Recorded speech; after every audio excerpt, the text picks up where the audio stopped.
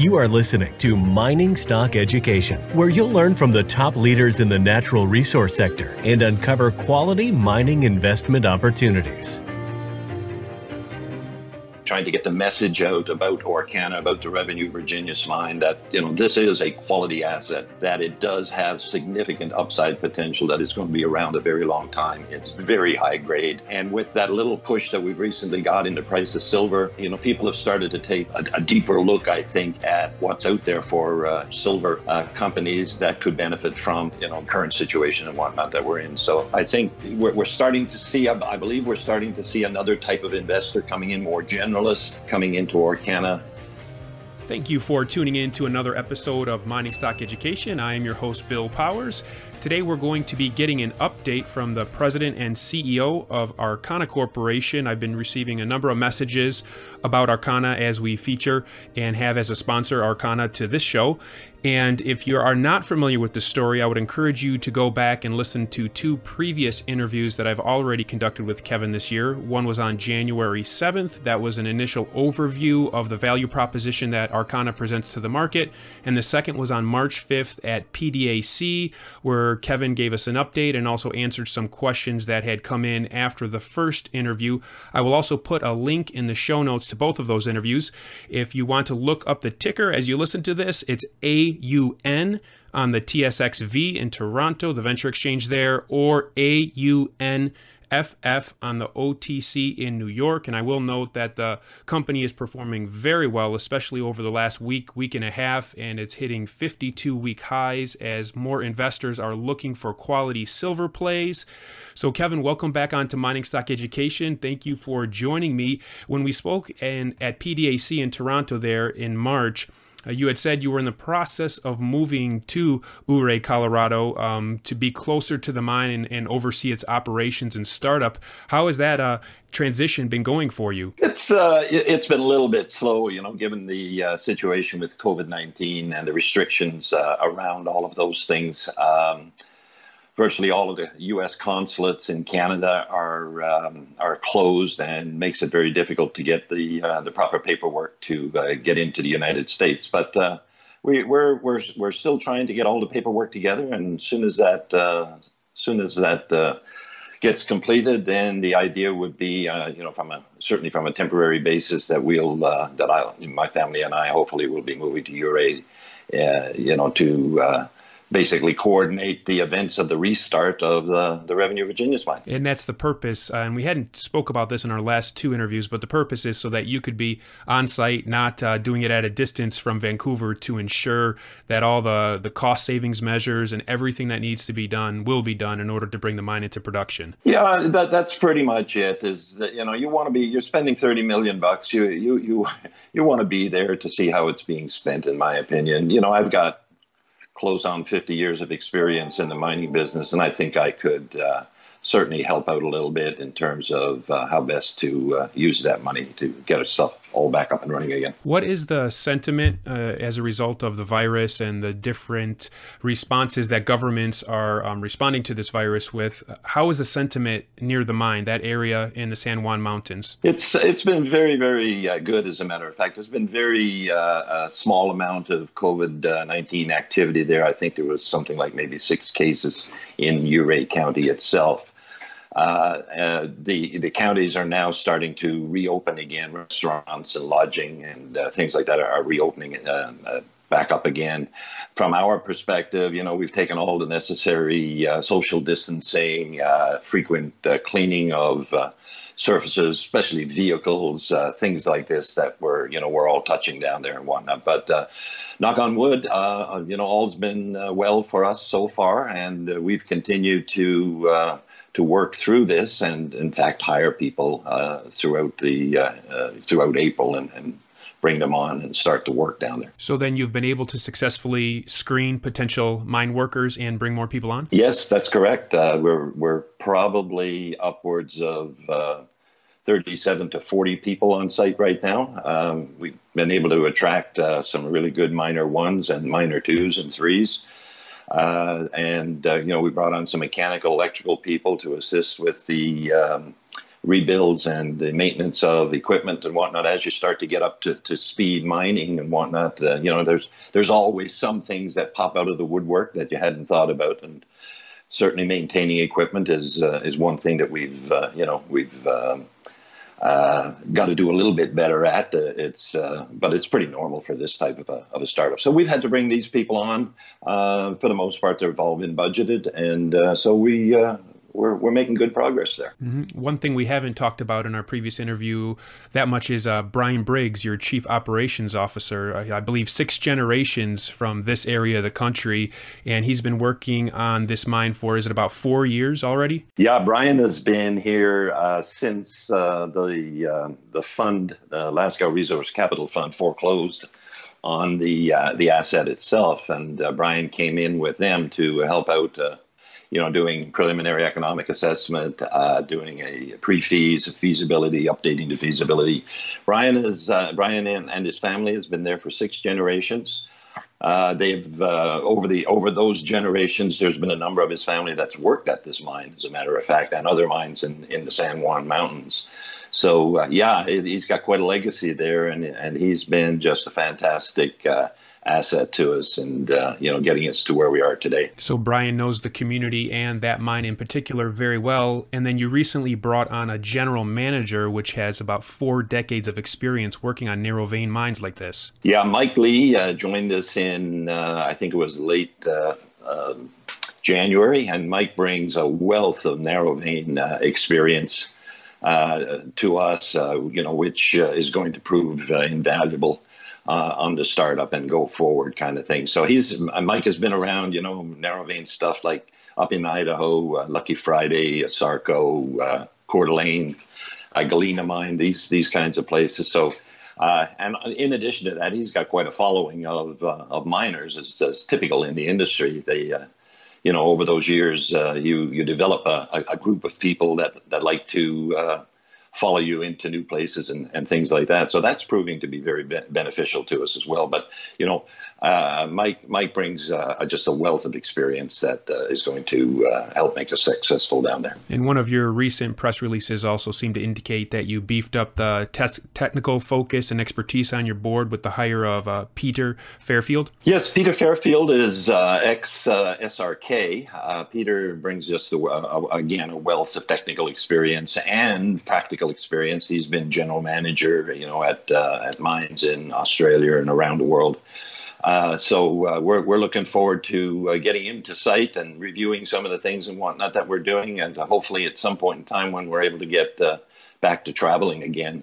But we're pretty excited about having Peter join the board. I think he's going to be a huge benefit, certainly to me, and to the rest of the board and to management in general. What more can you share with us about the specifics of how you've been able to still progress the mine development during this crisis? Well, we've as you know, in the press releases that have been put out, we've on the 2000 level, which is our main haulage level, we've completed all of the track, the switching, the rehabilitation, all that's done.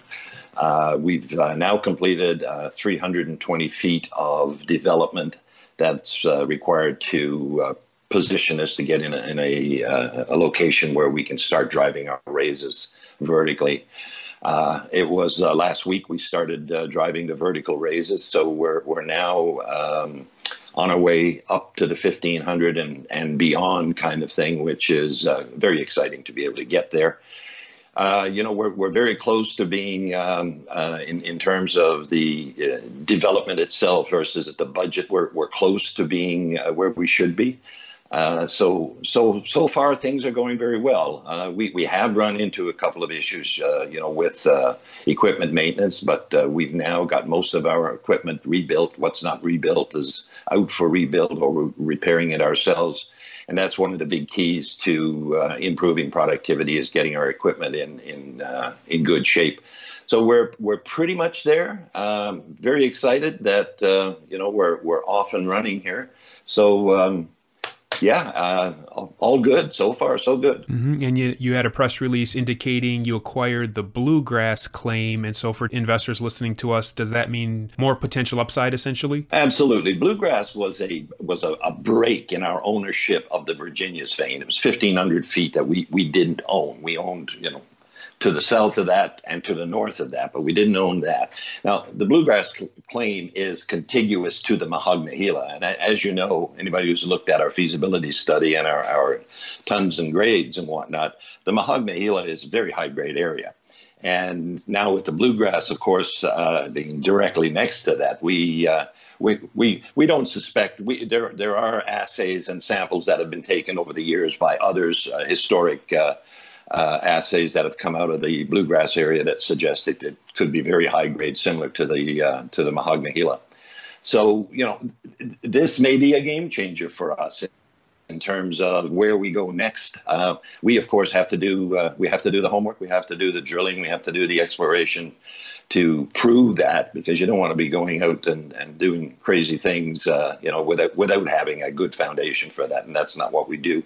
So come this summer, and we're thinking that we may be able to move the drill program that we talked about in our previous press releases, typically up in the Governor Basin area. The snows and whatnot take probably into July before you can actually get in there to drill. But from the looks of things down at the site, what the guys are telling me is that we may be able to get in there in June, which means that we may, you know, get that drill program on the bluegrass going sooner than we anticipated. So that's a little bit of a good news for us in terms of that. But, you know, we got high hopes for the bluegrass claim, to be honest with you. You raised $2.5 million about a month ago. You announced that on April 17th. You also, with the share price performing so well, it hit the high of, I believe, like 67 cents Canadian, but you have warrants that are exercisable at about 37.5. So have you had any warrant money come in recently? Yes. You know, last week, we certainly had a flurry of warrants coming in.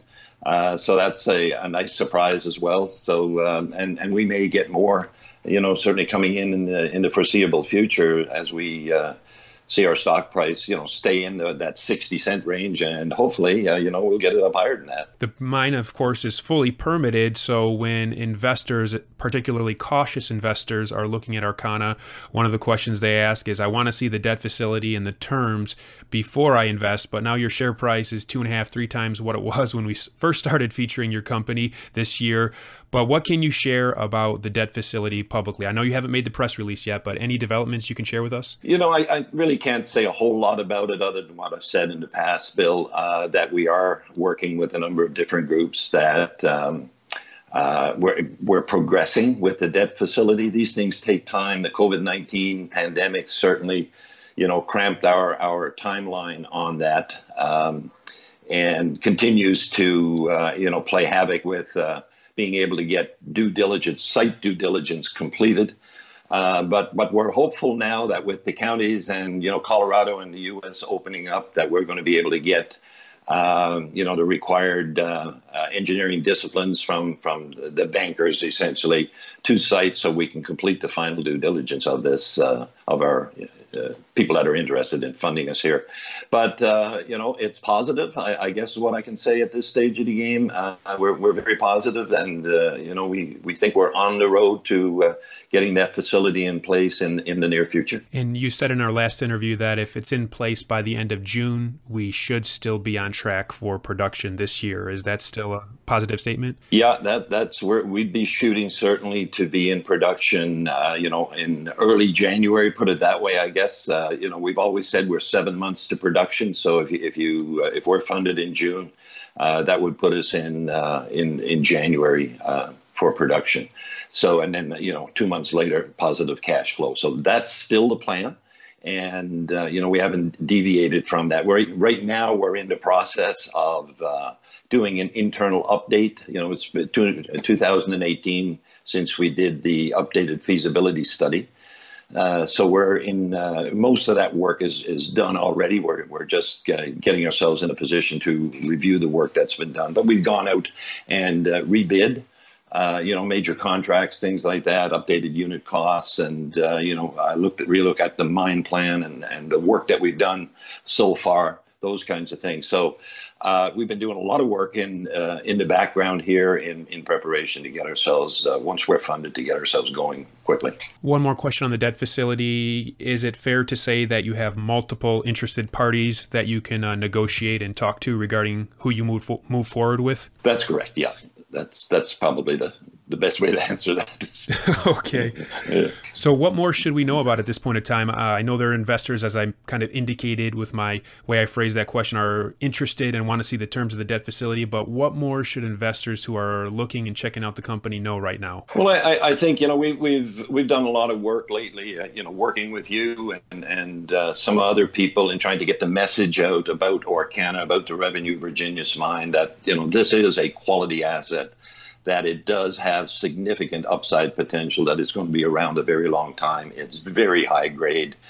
And with that little push that we've recently got in the price of silver, people have started to take a deeper look, I think, at what's out there for, silver companies that could benefit from, the current situation and whatnot that we're in. So I think we're starting to see, I believe we're starting to see another type of investor coming in, more generalist, coming into Aurcana, and hopefully that will continue here in the next little while. There's been many things that each of us individually have been disappointed with regarding the restrictions and so forth that governments have placed because of the COVID-19. I was very disappointed about my son's Little League being canceled, but on a professional level, I was most disappointed in not being able to go out and see the mine in April. However, I still have intention to get out there this summer. And for those of you that have been paying attention to this story through this show, I mentioned the plan was to get out there in early April. Well, for obvious reasons, we couldn't do that. But I still plan to get out there and hope to have a site tour video up sometime this summer. And I hope to see you there as well, Kevin, and hopefully that your family can get down there pretty soon. Yeah, well, we're certainly looking forward to getting there, and we're going to do it, get there just as soon as we possibly can, that's for sure. So it should be getting exciting, Bill, from here on in. As we get, closer, we get our funding in place, and, then it will be nothing more important than doing what we do, get that execution plan going and get us up and running. Excellent. The ticker again is AUN in Toronto and AUNFF in New York. Kevin, thanks for coming on today's show and providing an update. Thanks, Bill. All the best.